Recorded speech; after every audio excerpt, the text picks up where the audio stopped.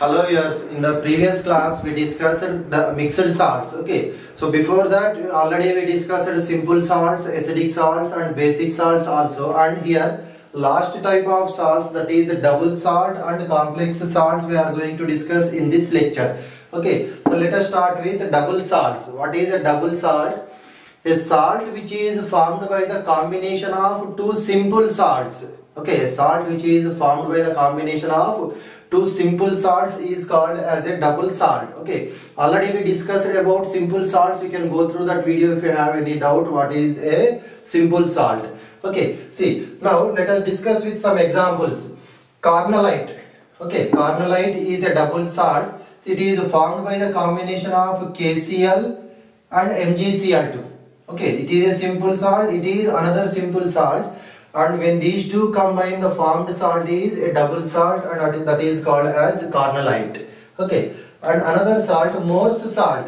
So it is formed by ferrous sulfate and ammonium sulfate. Okay, it is ferrous sulfate, a simple salt, ammonium sulfate, another simple salt. Okay, the salt formed by these two simple salts is a double salt, and that is called as Morse salt. Okay, and next one is potash alum. It is formed by the combination of potassium sulfate plus aluminium sulfate. Okay, potassium sulfate plus aluminium sulfate, and the formed salt is called as potash alum. Okay, so what is a double salt? A salt which is formed by the combination of two simple salts is called as a double salt. Okay, clear? Next, let us discuss complex salts. A complex salt means a salt whose solutions does not give test for the constituent ions is called as complex salt. Okay, let us see this example. First one, potassium ferrocyanide. Okay, see here, if it is dissolved in water, we get potassium ions and a complex ion.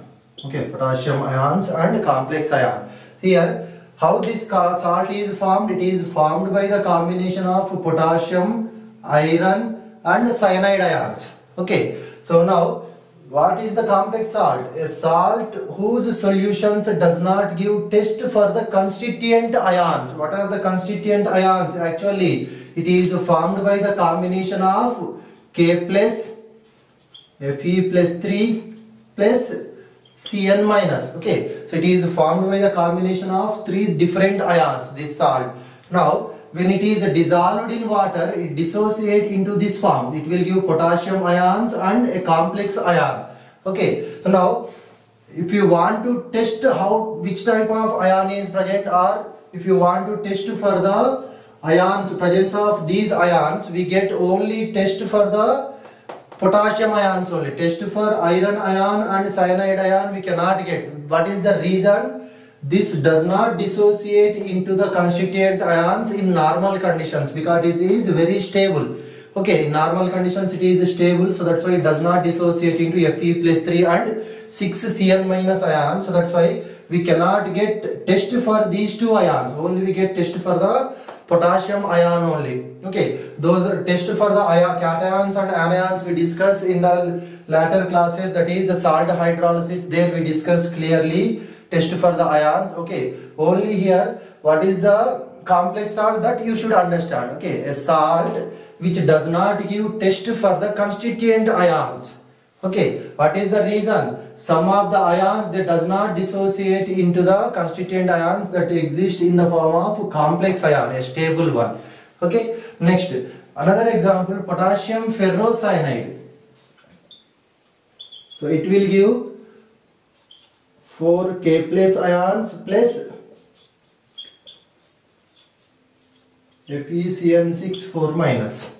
Okay, see this one also. Here also it is giving potassium ions and a complex ion. Actually, how it is formed? It is formed by the combination of K plus ion, Fe plus 2 ion and Cn minus ions. Okay, means definitely if you want to test which type of ions are present, or if you want to test the presence of iron and Cn minus, we cannot get the test for these two ions. Only we get the test for potassium ions only. What is the reason? Again, here this is a complex ion, more stable one, and it does not dissociate into the constituent ions in the normal conditions. Okay, that's why we cannot get test of Fe+2 ion and test for the cyanide ion. Okay, this is about the classification of salts. In the next class we are going to discuss salt hydrolysis.